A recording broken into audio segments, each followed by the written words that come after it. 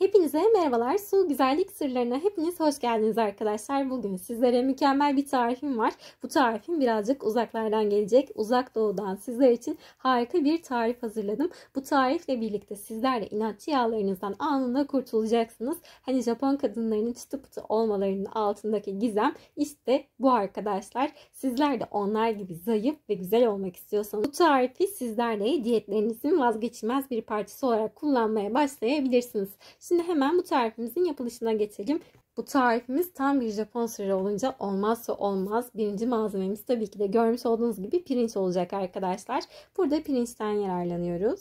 Arkadaşlar bu tarifin kökeni sadece uzak doğuya değil Orta Doğu'da da çok kullanılmış. Özellikle Hindistan'da, Ayurveda'da çok kullanılan tariflerden bir tanesi. O yüzden kesinlikle aklınıza soru işareti olmasın. Şöyle bir ölçü pirincimi hemen tenceremin içerisine aktarıyorum.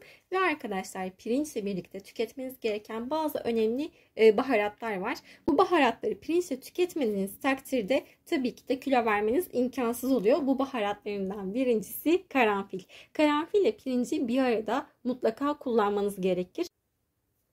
Burada arkadaşlar karanfil hem metabolizmayı hızlandırıcı hem yağ yakıcı hem de pirincin glisemik indeksini düzenleyici harika bir baharat. Şöyle kişi başı 2 tane olacak şekilde ben bir kişi için atıyorum.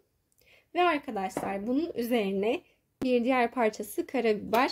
Karabiberin içerisinde piperin maddesi olduğu için arkadaşlar bu da metabolizmanızı çok güzel bir şekilde hızlandırıyor. Şöyle kaşığımın ucuyla yarım çay kaşığı kadar siz düşünebilirsiniz. Hemen üzerine atıyorum. Bu tarifi o kadar çok yapıyorum ki artık elim alıştı. Gerçekten benim iştahımı çok güzel bir şekilde kapatıyor ve hızla kilo vermeme yardımcı oluyor. İçerisine su ilave edeceğim. Fakat burada ölçüyü ben bir kişi için 1,5-2 fincan şeklinde su koyuyorum. Çünkü 10 dakika kadar asıl püf noktası tarifimizin bu karışımımızı arkadaşlar kaynatmamız gerekecek. O yüzden ben şöyle yarım fincan daha içerisine su ilave edeceğim ki bu kaynama aşamasında bunlar buharlaşarak uçmasın. Tam bir ölçü olsun. Şimdi arkadaşlar bunu ocağımızın kahve gözünde en kısık şekilde 10 dakika kadar kaynatıyoruz.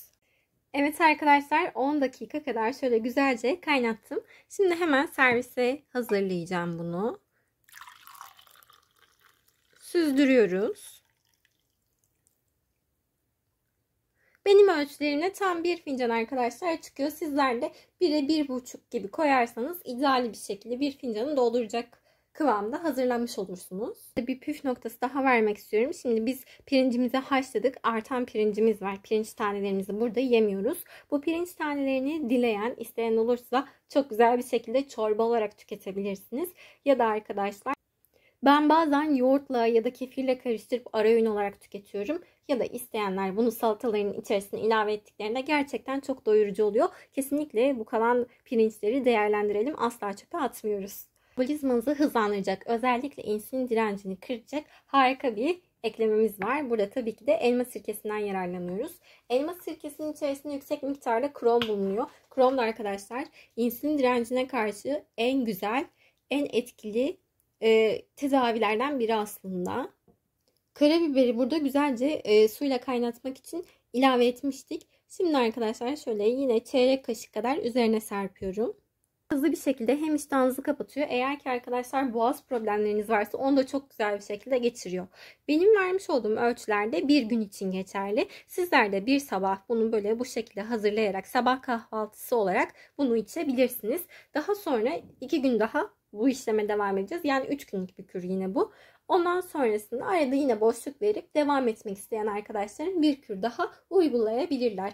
Sizler de hızlı bir şekilde kilo vermek istiyorsanız bu tarif olmazsa olmaz. Kesinlikle diyet listesine bunu eklemeyi ihmal etmeyin.